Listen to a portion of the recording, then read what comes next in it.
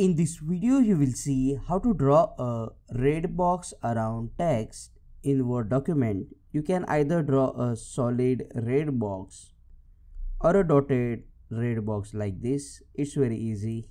Let's get started. First, select the text, then click on the border drop down. At the bottom, select border and shading. Make sure you have clicked on the borders. Then click on the box. You will see the preview here. If you want to change the line style to dotted or a dash like this, you can select it, and under the color, select red color. Under the width, select the thickness of the line, for example 3 points. Make sure you have selected paragraph under apply to, then click OK, and you will get the red box around text in Word.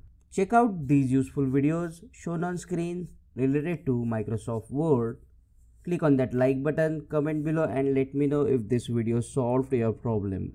Subscribe and press that bell icon right now to learn more tips and tricks quickly like this. Thank you.